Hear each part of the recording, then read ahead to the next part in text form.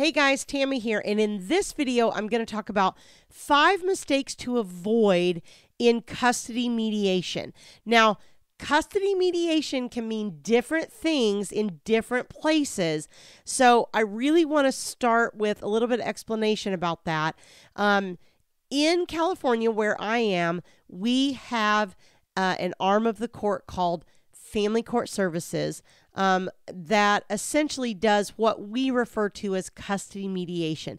It's essentially a mini custody eval. Okay. In other states and other places, they essentially call it a custody eval.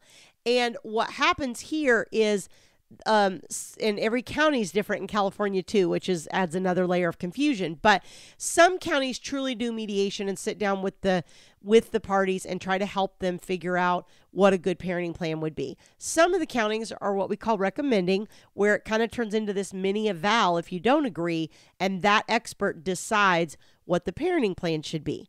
If you're in a different state, you could be going to a private mediator that maybe one of your attorneys hired or the court sent you to or whatever to see if you can work out a custody agreement, or you could be subject to a custody eval or something like that to where you are going to end up with a report from this expert, right? So this is a very involved process. When I have people that are going through custody evals and trial and all that kind of stuff, I do a lot of one-on-one coaching with those people. Like I spend hours, I have 2 packages where I either do like a 13-hour package or a 26-hour package with people, where when you're in like that level of, crap up to your eyeballs, so to speak, we've got a lot of legwork to do, right? There's a lot of things to prepare for in that. And so these mini evals, when I prepare people in California, that's usually a couple hours of time. It's not quite as intensive as like a full-blown eval. But so I say all that because custody mediation can kind of be a term that means different things in different places. But essentially what I'm talking about is when you're dealing with some sort of custody expert who's going to make a recommendation to the court in your case. That's really what I'm referring to in this video, okay?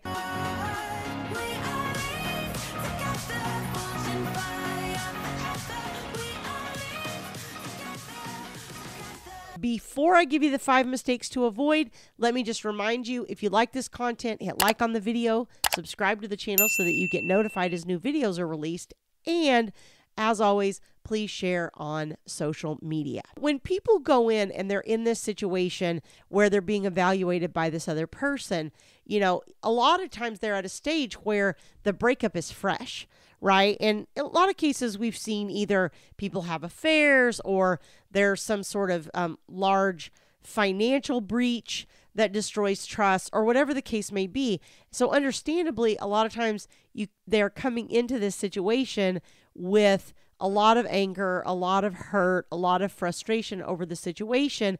And of course, our tendency is to attack the other parent when we're in that mode. But honestly, attacking the other parent is the very worst thing that you could do in front of a custody evaluator of any kind, okay? If you are in California and you're headed to Family Court Services, custody mediation, CCRC, custody recommending counseling, a PPA, it's called in LA, parenting plan assessment. There's level 1 and level 2. Any of those kinds of things. In other states, like I said, a CCE, a CFE. I've seen all kinds of acronyms for it. But you do not want to go into that attacking the other parent. That is the number one mistake and number one way to totally sabotage yourself, okay? Because they are not going to use the child as a reward or punishment for either parent. They don't really care about that parent's behavior, so to speak, except to the point that it affects the safety of the child typically. I said to somebody today, I would love to tell you that verbal and emotional abuse is looked at, but honestly, most of the time it's not. It's got to be like off the charts in severity before it gets any attention at all, which is sad, but true. Okay. But it's just the reality of the situation. And I think it's a pill that's difficult for most people to swallow. The second thing you want to do is you want to present your concerns in a problem-focused way, not a person-focused way. Let's say you're concerned about mom's alcohol use. Okay, let's just use that as an example. Then I wouldn't say, well, mom she drinks excessively, and, during the marriage, she used to have, 2 bottles of wine every night, and, she's never present for parenting, and I don't think she should have parenting time. And, who knows, she's going to be drunk every night, not taking care of the kid, not doing homework because I had to do all that during the marriage. And when I'm presenting in that way, I'm very focused on mom and what her issues are, right? And if I present it in a problem-focused way, then I say something like, I'm concerned because mom's really struggled with alcohol use. It got pretty extensive during the marriage to the point to where she was really unable to even help the child with homework. I did that most nights. I did the bedtime routine. I bathed the child. I put him to bed. I'm the one that got him up and ready for school the next morning. Usually mom would drink enough to where she ended up passed out on the couch. And so the child wouldn't be able to see her in the mornings. And I would have to get him up and get him off to school, make sure he makes the bus, and I pack his lunch. I do. So you can see just the difference in my narrative of how I'm describing that. It's not that I'm not really saying what mom's doing. I'm just not saying it in a mom this, mom that, mom blah, blah, blah, blah kind of way. I'm saying, look, it's like really unfortunate. Like, mom's got this issue, and so the kid doesn't get to see her, and she's not involved with the kid, and the kid, right? And that's where your brain needs to go is this is the problem. The problem is the child is not getting the time with mom. They're going to piece together the fact that, okay, it's mom might be an alcoholic based on everything this person's telling me. So that's where that's coming from, right? That they're a logical thinking human adult. They'll be able to piece it together too. I would hope anyway. With working in this and doing what we do, I would hope that they have the insight to be able to piece that kind of stuff together. The next mistake that you want to avoid is know what you want. Don't go in there not knowing what you want. Don't go in there with a long list of complaints and no idea of how to solve them. Okay, the court has certain tools that they use to try to solve problems. Like if we think one of the parents is an alcoholic, the court's probably going to order an alcohol assessment, or order the person to AA, or order the person to therapy, or whatever it is. They have certain tools that they can use to do that. But a lot of times what clients do is they just go in with this long list of complaints. They don't actually state how to solve it. And I know that you don't necessarily know the tools that the court has, but you do know what would make you feel comfortable. If the other parent is an alcoholic, then what would you need to feel comfortable? Maybe you need, and again, I mean, you don't want to make this about you, but you have to think about this before you go in of like, okay, what would it take for you to be comfortable agreeing to them to having parenting time?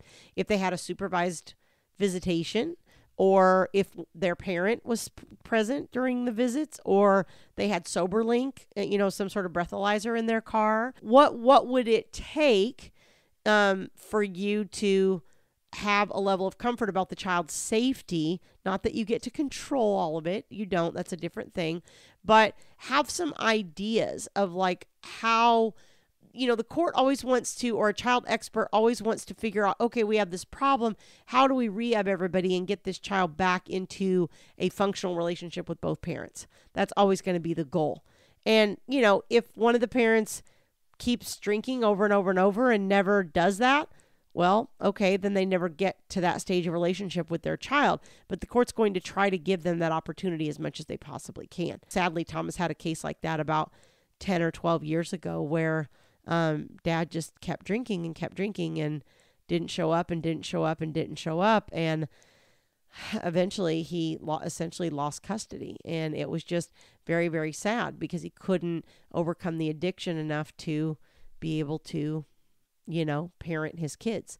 So it was really tough. But the court continued to give him multiple opportunities, which was frustrating for mom. But, Thomas said to mom, look, hey, you gotta, court's going to give him every opportunity, and it's up to him to win or lose on that. It's his choice. Know what you want. Okay. That's one of the mistakes that you want to avoid, is going in not knowing what you want. The next mistake, I think, is more common for men than women, and that is don't be intense. Okay. And I think the one for the flip side of that for women is don't be argumentative. Okay. So if you're in front of a custody evaluator of some kind, don't be argumentative. Men, don't be intense.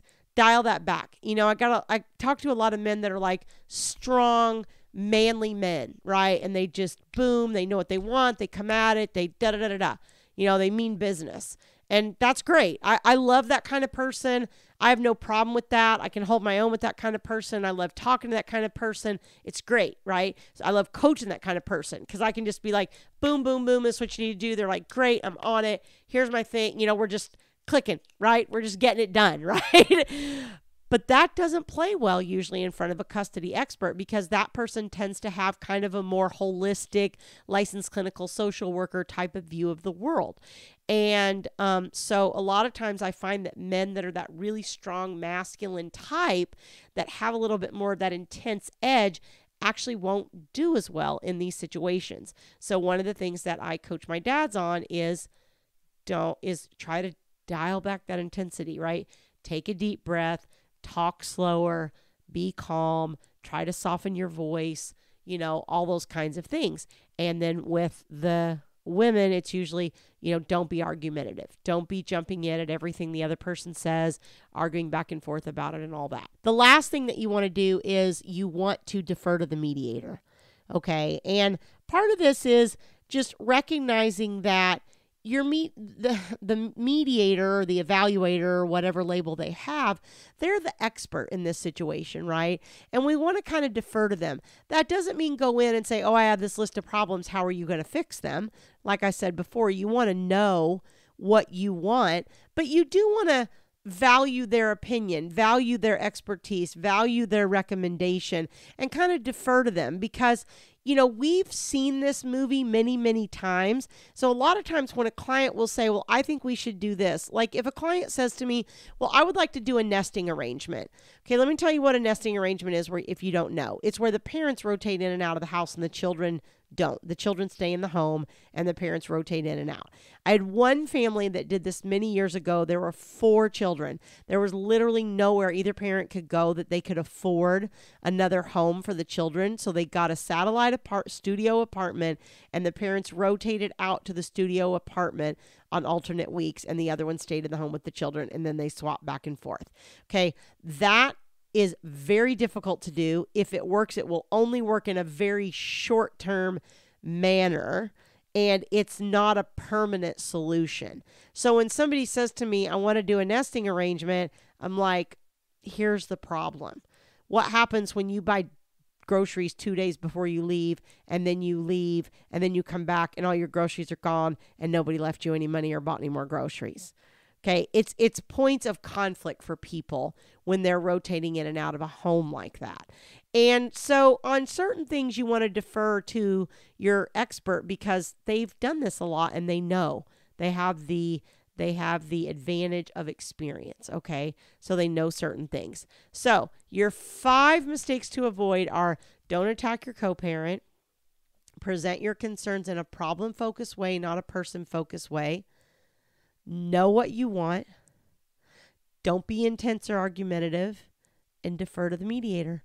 And if you can do those 5 things, you will be off to a great start. If you're facing this, a custody eval, family court services, any of those types of things coming up, please, please, please, please, please contact me for help with coaching. It's so hard to undo a bad outcome. It's so much easier to coach you on the front end to help you get a better outcome than it is to try to clean up the mess after the fact. Okay. So if you'd like to learn more about any of that, you can go to divorceuniversityonline.com/VIP-coaching. There is a link on that page where you can book a time to speak to a member of my staff and learn about how I might be able to help you out with some of these things you're facing. All right. See you guys next time. Fueled by them to see the horizon, turn us to thousands.